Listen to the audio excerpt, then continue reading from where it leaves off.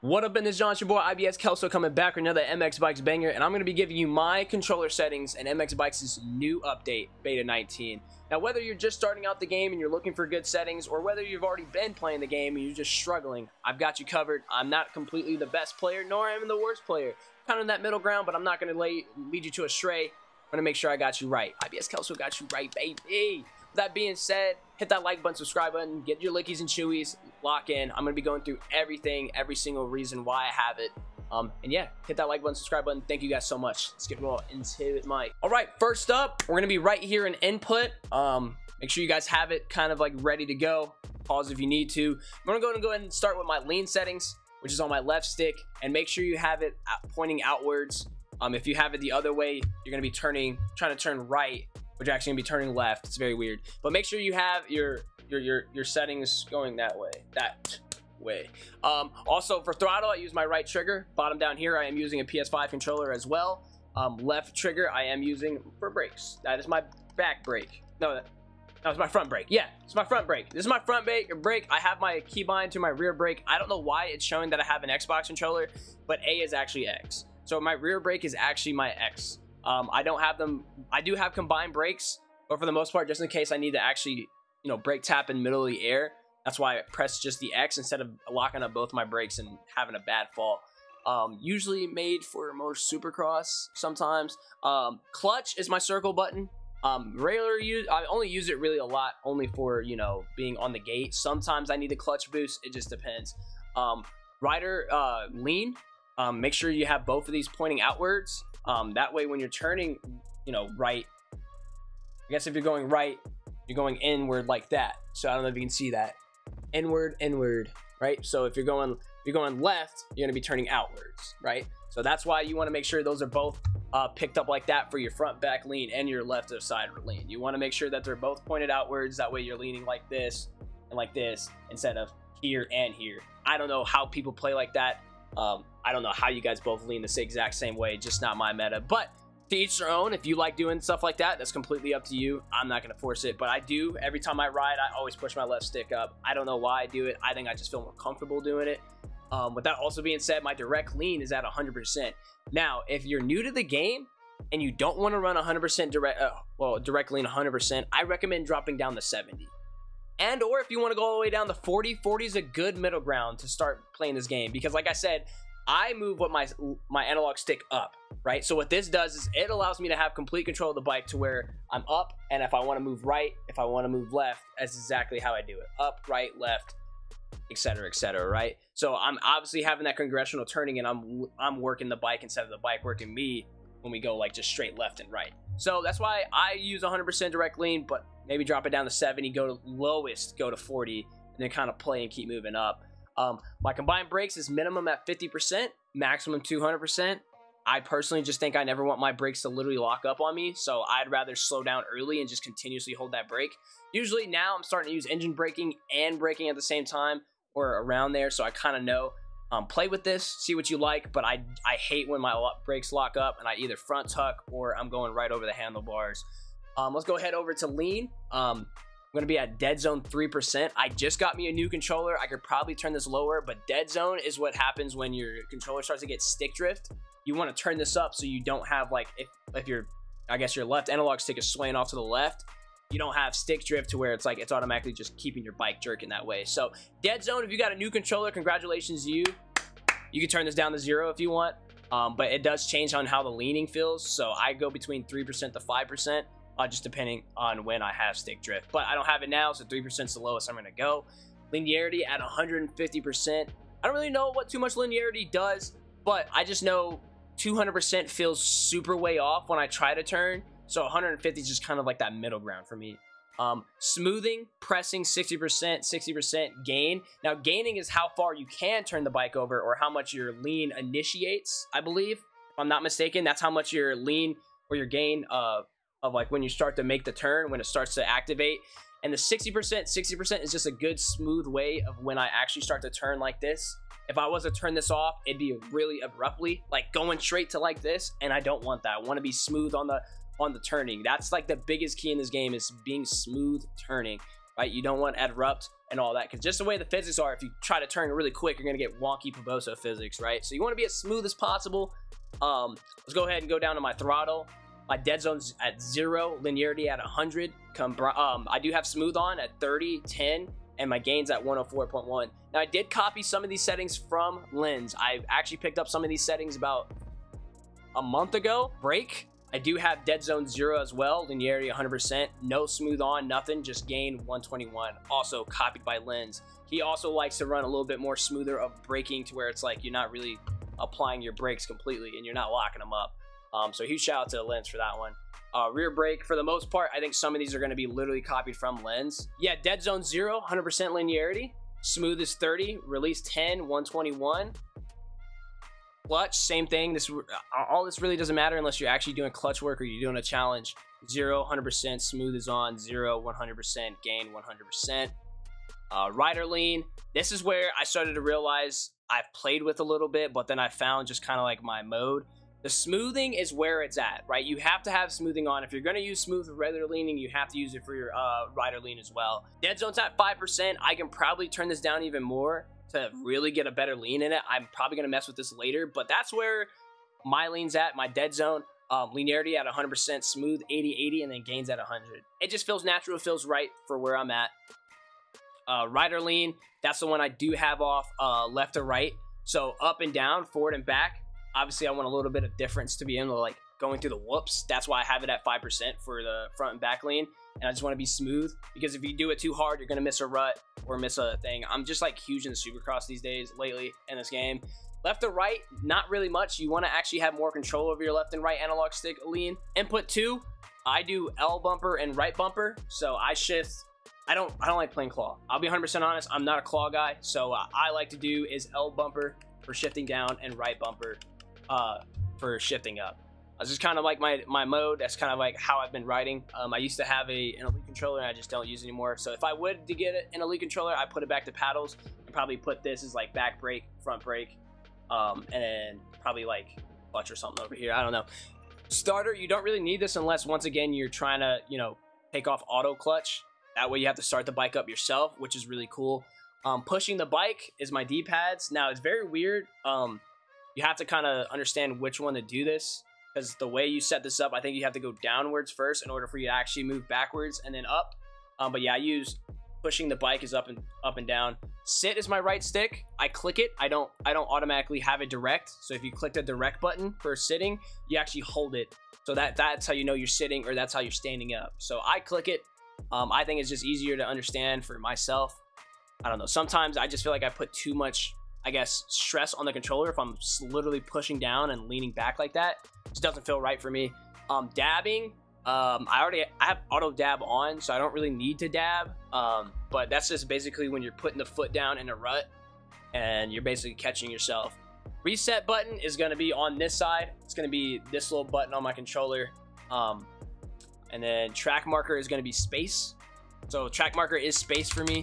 It's basically, if you hold it down, you can place a marker there. That way you ain't gotta like have to go from the pits all the way to the finish line. You can literally set up, hold space. You can set up like a marker, like maybe like 5 lengths away from like where the finish line is, so you can reset your laps every time. And all you do is just press space and you'll be good. Changing view, I just have it to literally V. V literally is just easy peasy. That way I don't take up a spot on my controller. I just press V and I can go from third person, you know, static view, dynamic view. Look back is on the right side of my controller. Basically, both these buttons actually are the same thing. So I just go on the right side of my controller, and that will help out. That's how I look back. Heading is the same thing, left and right.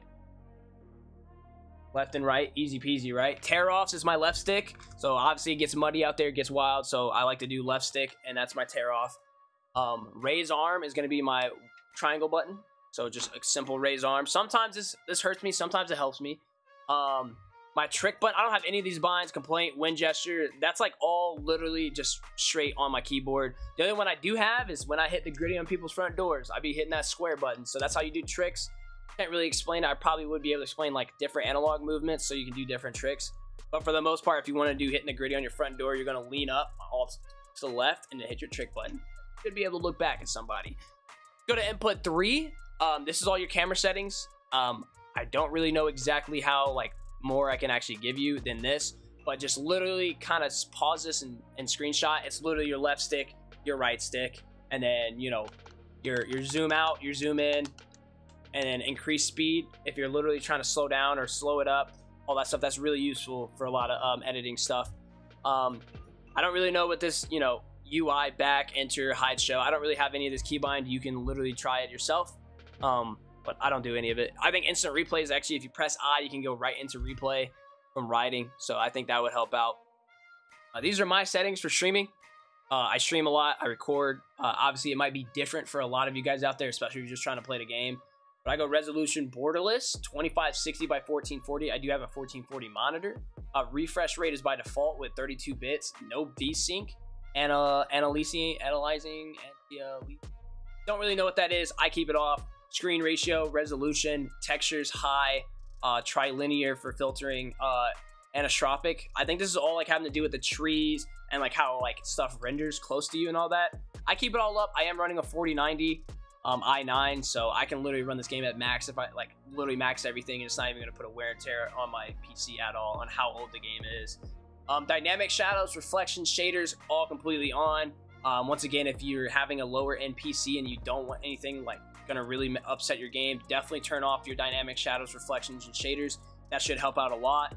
You know, detail level, definitely lower it down. Take off 3D grass, track screens. Some tracks have it. I think this one does have it, I believe, to where it actually shows you riding on the track. So if you don't want any lag inside the game, I would recommend taking track screens off, which is probably why when the game's in Redbud is like having such a bad time with like 40 people on the gate, probably lagging because of that.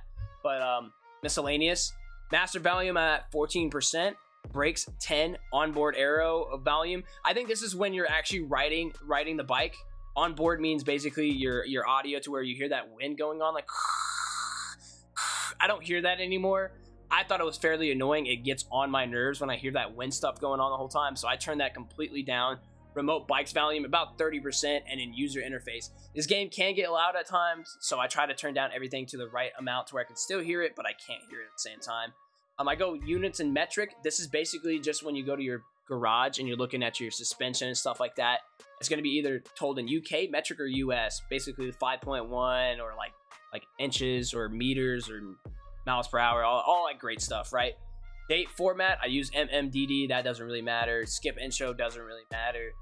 Bandwidth, I have very high. I recommend using very high for a lot of things. This doesn't really have a problem with me anymore, but back in the day when we didn't have dedicated servers and stuff and you had the host, you needed to keep bandwidth on very high if you thought you were going to get into a person's lobby across the world. I keep it on very high no matter what. I think you should. I think you should always keep this on high, but to each your own. Auto chat, I don't know. I don't have anything put in there, but this is basically if you were to type something in here, like be like, I love Kelso. Thanks, man. Hit that sub button or subscribe. Wow, you should do that. Then you press 1, and then when you're having to chat, it actually will auto-generate for you, and then you just type 1, and it'll literally like continue. I don't do it. It's a pet peeve of mine in this game when people literally just spam their auto chats. Not for me. Not for me. Track help on. I think that's like when it actually gives you, you know, your flags when people are like waving the green flag. I recommend if you're just starting this game out, keep this on, dude, so you can learn flags. Blue means leader. Just know that. Blue means leader, all right? Green means go. White means last lap. Checkered means you finished the race. Yellow means hazard, or people have fallen in front of you. Be cautious. Red flag. I don't think we have a red flag in here, and stuff like that. But for the most part, blue flag. Leaders coming behind you. Take the slower lines. Disabled chat. I need to start doing this. I really hate it, but I don't have it on there just in case people need to say something to me. I got my flags at 30, so I think, is it 3D? Yeah, no, it's 3D. Sorry, not 30, 3D. So 3D is basically like the guy actually standing out there and he's actually waving it. So hide names. You can also do this if you are trying to get really immersed. You can hide your names so where it's like you don't know who's riding next to you. You're kind of just looking at the rider symbol. That's really good if you really want to go into a very realistic mode. Simulation, my field of view. This is probably the biggest one. Field of view is 110. I have played with this from all the way 90 to max. I think 110 to 115 is just where it's at. Sometimes I go up to 117, but I think right now 110 is just a really good mode. It's not too far back, not too fast paced, and it's not too like hazardous, you know what I mean? So it makes you feel as if you're moving good enough, like fast enough, but you're not moving fast, like like 10 miles a minute. So tilt at 0, pitch at 31. Also, the 0 and tilt I got from Lens.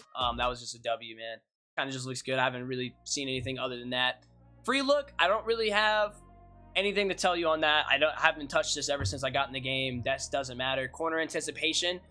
So corner anticipation, if you turn this on real quick, you can actually change it like how I just did. 10% and 69. What that means is when you're actually going into the corner, the game will automatically, like, I can't notice it right now since how long I've been playing the game, but if you change this, you'll see how much when you're turning, your heading is gonna actually like literally look that way. So I have 10% and a 69. It's just good. It's gonna be able to get you looking towards the corner and in front of you, especially if someone falls. I can't notice it, but you'll notice it once when you change the setting. It's just as you're starting to turn, you'll see like your head start to turn and the lean heading like ahead. Very cool, very crazy. People have this over exaggerated at times. It kind of makes me sick, but it's also cool writing. Lock the bike, I don't have. Show HUD, no, I don't use that either. That's basically showing what gear you're in. I use max HUD. Max HUD automatically has my gearing for me. Then show rider stand. I like to show my rider stance down in the right corner. When you see the little icon, you're standing. When you don't, you're not standing, right? And that's why I also use sit, and I click. That way I know when I am sitting and standing. Lock the bike for external view. Don't do it. I do use dynamic, and I also follow bike, not on. So this is also if you're a third-person player. Maybe you're third person. This is my settings. I don't think they're the greatest, nor are they the worst. But there you go. That's my little third-person stuff. I don't really use third-person. For my riding aids, I don't use lean help. Do not start this game off with lean help. All right, it is only going to hurt you for when you get to 100 hours and then you want to get a little bit faster. You're going to be like, I suck at this game. Now you got to relearn the game for a whole nother 100 hours. Bad, super bad. Automatic shifting, the game will automatically put your bike in 5th gear for forever when you use automatic shifting, and it'll stay in 4th gear as well. I promise you, you're only hurting yourself. You're literally going to be lugging around the whole track trying to get speed. It's not going to work. Shift help, I do use shift help. That means I don't have to pull the clutch in or anything like that. I literally can just shift whenever I want. Shift whenever I want, right? Not using shift help kind of doesn't really matter as much, I would say, but like I definitely recommend shift help and automatic clutch. Now, automatic clutch is a huge thing as well. If you don't use automatic clutch, then you obviously have to use your clutch and actually try to shift, right? Now, it depends on how realistic you want it to happen, and if you have that many amount of buttons on your controller, then you can do that. If you don't, I don't recommend it. But yeah, auto clutch, shift help, traction help, don't use this. This will slow your bike completely down. You don't want to be slowed down. Brake help, this will never let your brakes completely lock up, but like I said, that's why I used 50% to 100%. I don't lock my brakes up automatically already, so you no reason to use brake help, because then you can't use the maximum amount of power of your brakes if you wanted to. Automatic rider lean and automatic left and right lean, this right here will screw you over as well. You can't lean as far as you want on the bike, so when you actually take this off and you want to get a little bit faster and all that, you're going to be completely doing a whole new game. Don't do that either. Rider sit, make sure, oh, I use auto sit. So what I mean by auto sit, I don't know how to best way to explain this, but do not start this game off. Actually, I'm going to unclick that so you have it in your mind. Do not use auto sit when you first start this game. You need to learn how to sit and stand. That way you know when to sit and stand in this game, because that is probably the biggest learning curve in this game, is trying to learn when to sit, stand, and all that jazz, right? I recommend auto sit if you already know how to do all that, because it's the cheat code at the end of the day. You'll be standing, but you're actually sitting through a rut, and you're actually still absorbing those bumps as if you're standing, if that makes any sense. But if you don't know when to sit and stand, it's going to hurt you, because what happens is your rider's still sitting, but it's actually standing. And if you ever try to stand through a rut, you can see that you can't turn as tight as you can as if you sit down, right? So that's why I use auto sit, because I know my settings from the other side. Like if I go back to input 1, these are all set up for when I use auto sit, I can still turn the bike as good as if like I am sitting down. Now, if it's a real tight corner and I've slowed down for it, I will completely completely sit down to where I'm not standing / sitting. I'm completely sitting so I can get that tight turn. That's why I mean, like, you need to know when to sit and stand, because it actually helps out a lot. And you'll see the difference. You can literally try to turn using auto sit standing up, and you can see how tight you can turn to so like completely sitting down to how tight you can turn. I won't harp on that anymore, but that's my 2 cents on that. Do not use it if you don't know when to sit and stand. Automatic tires change. It's literally just when you get on the track or when you go back to the garage are going to automatically change your tires over and over. It's very weird. It's not, I don't think it's that big of a thing. Just always have it on. But yeah, I'm gonna turn that back on. These are my settings. I hope they helped you out. Huge shout out to Linz. He helped me out for a lot of my like regular, just simple input settings, like the extra clutch and rear brake. So some of those are really just replicated by that, but that's what I have felt so far, and I enjoy it. If you guys enjoyed this video, hit that like button, subscribe button. I guess I'll show you real quick at the end of the video what I mean by large turning to short turning. So if you're sitting, if I was to stay standing up like I am right now, you can see that the bike's going to actually sit me down in the corner. The only thing is you can't turn as tight as you can, as if when you go through this corner and you slow down, you actually completely sit, you can make a nice, more tighter turn. So that's what I meant by like knowing when to sit and stand and all that extra jazz, especially scrubbing and all that as well in the air. Thank you for watching. It's your boy Ibskelso. Hopefully these helped you guys out tremendously. Thank you. Hit that like button, subscribe button, and catch you in the next one. Bye.